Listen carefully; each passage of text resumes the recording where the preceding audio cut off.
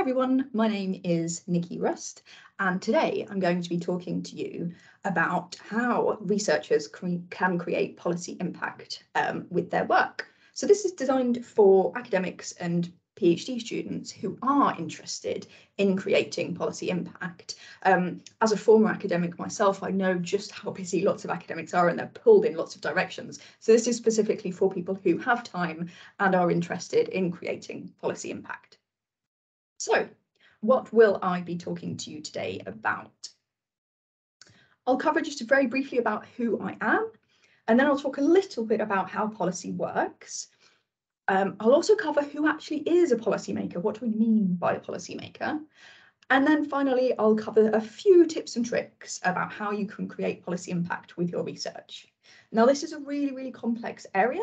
I'll only cover a few bits and pieces here, but I'll leave my contact details at the end if anyone is interested in learning more. And just to let you know, all of this that I cover here are my own views and not the views of my organisation. So, who exactly am I? I am a conservationist by training. I've been working in the environmental sector for well over a decade now, and I have got a PhD in wildlife management, that's in Southern Africa. And also I've worked with a whole range of different sectors over the years, particularly wildlife NGOs, both nationally and internationally. I've worked at think tanks, local government, the civil service, and soon to be the public sector as well. So I have an understanding about how to create research that informs policy, as this is what I've been doing in the civil service for the last year and a half. So this is just based on my own experience. I'm sure there are lots of other ways that you can influence policy, but yeah, like I say, this is just from my experience. So I will briefly cover how policy works, but remember, this is quite a complex area. So you may or may not have come across the ROMEF cycle. So ROMEF stands for the rationale, objectives, appraisal, monitoring, evaluation, and feedback. So in theory, what happens, particularly in the civil service, is a business case is created, an idea someone has in the civil service to change a policy or improve a policy. So they write this business case with the rationale. Why should this policy be created or changed? What is the reason? Like, what's gone wrong to date? What do we need to fix? And then the objectives really are the goals. What are you wanting to achieve as a result of this policy change? Then it goes through an appraisal, and that usually includes financial and economic appraisal, as well as looking at the risks and the benefits. It goes through monitoring as well to make sure that the policy is doing what it's meant to do, and then an evaluation, which can take place at the end or throughout as well to see again how things are going. And then that's all fed back to inform future policy cycles. So like I say, this is what's meant to happen in theory. In practice, however, it looks a bit more like this. It's quite messy. So sometimes the idea for a policy change comes, yes, from a civil servant, but often it also comes from ministers, or perhaps it could come from industry, from the private sector, who said, this thing isn't working, this policy isn't working, we need change, or perhaps from NGOs who are lobbying, and the public are pressuring the government of the day to change something. So it can come from a whole range of areas. So what then happens is the minister will then ask civil servants to look into this and come up with usually some scenarios of how to fix it.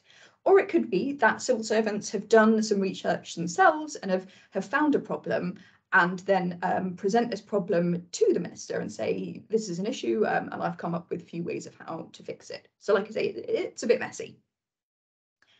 But who actually are these policymakers? So I've come up with a fictional team here.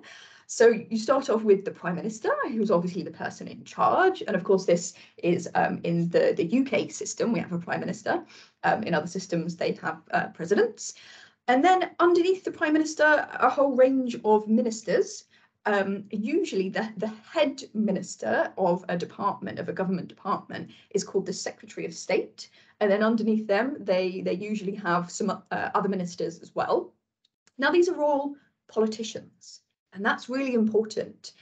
because they depend on being re-elected. All of them are politicians for particular constituencies, and every few years people vote on whether or not they should stay or leave. So remember, when policy is being created, the politicians will have this in mind. They will be thinking a few years down the line, or whenever the next election cycle is, if I want to stay in politics, if I want to stay as a minister or a prime minister, I need to stay in power. So what do my local constituents think? What does the general public think? And they will tailor their policies accordingly. So that's the politician side. And then the other side are the civil servants.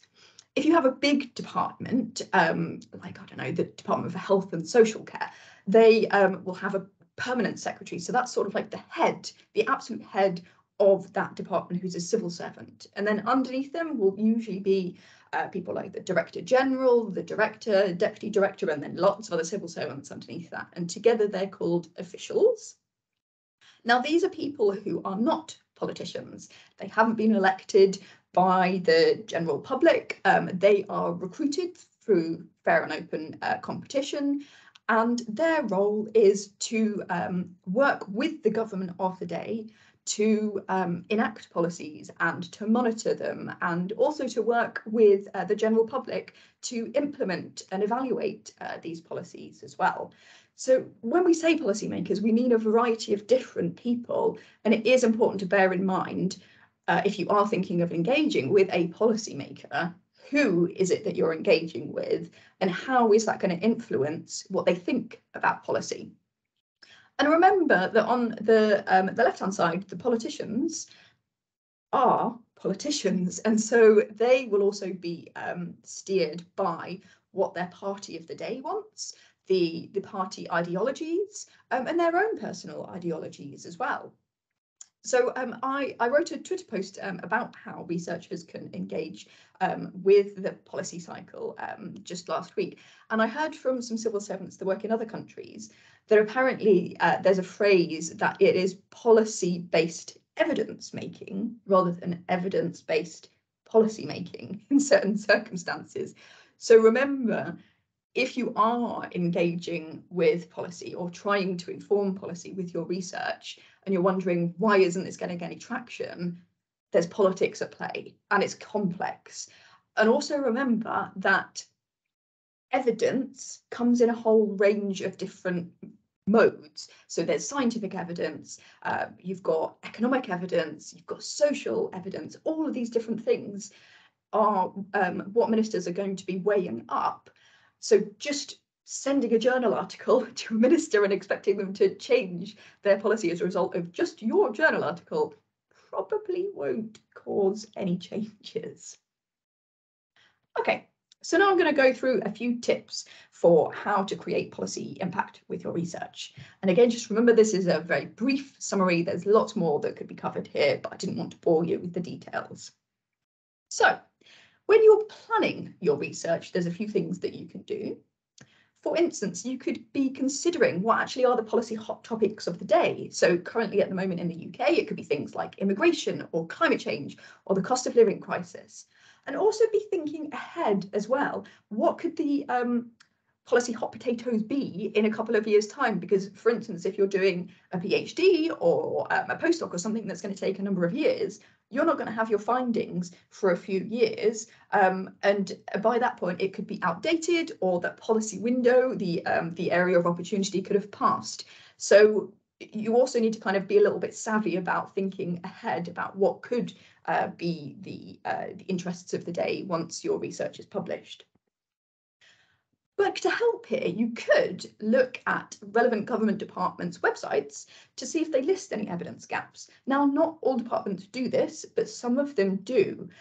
Usually they may be a little bit generalised, but you might get a little bit more of an idea about the areas that each department is interested in.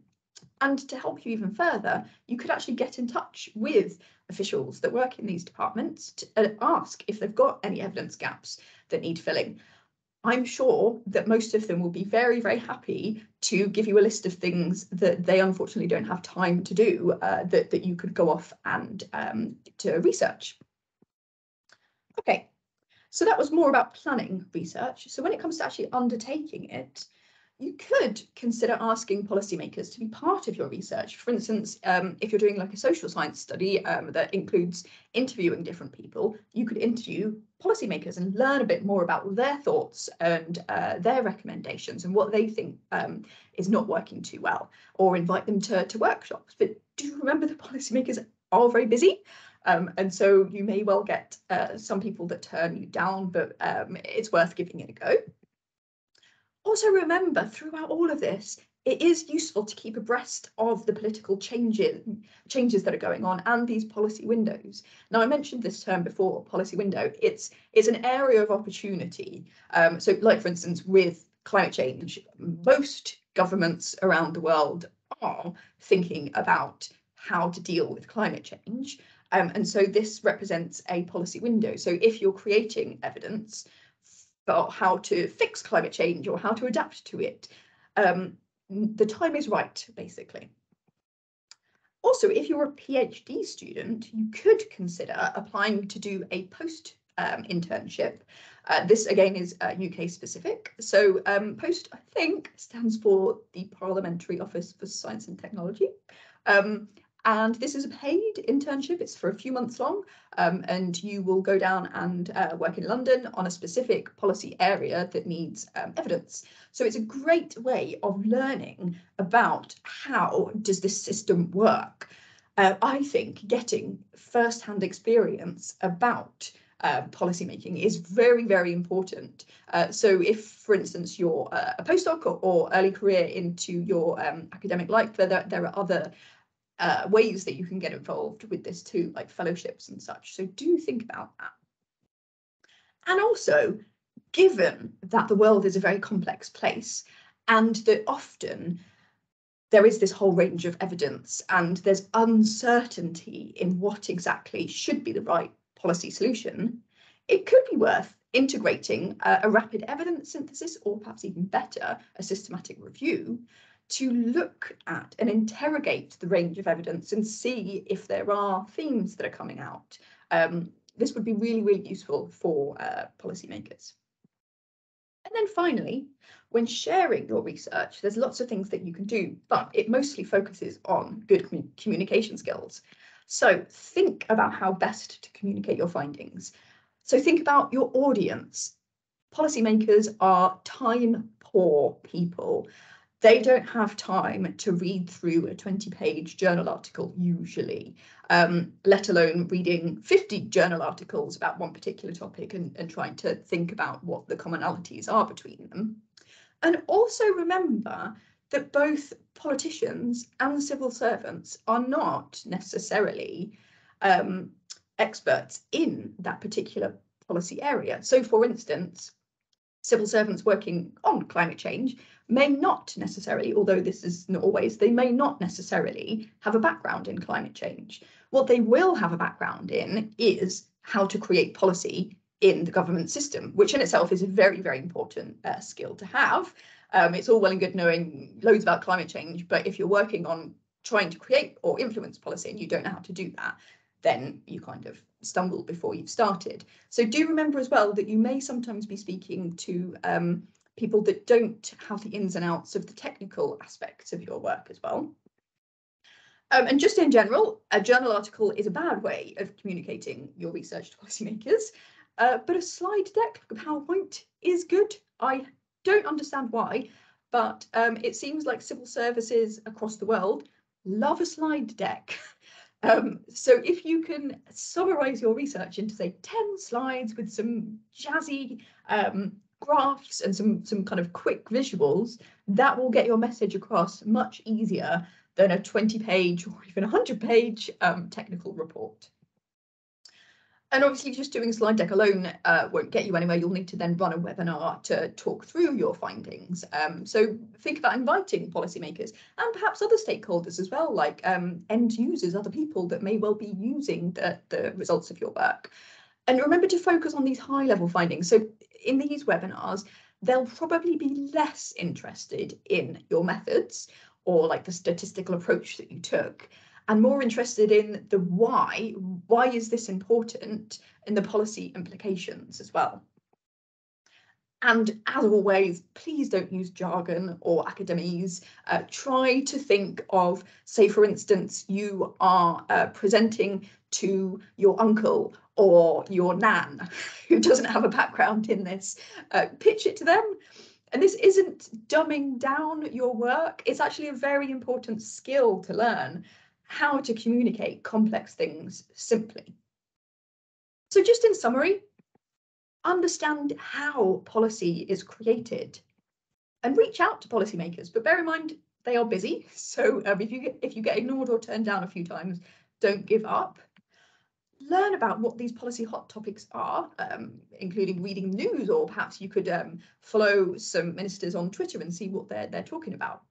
Engage with policymakers throughout your research and share findings in an accessible way. Remember, don't use jargon.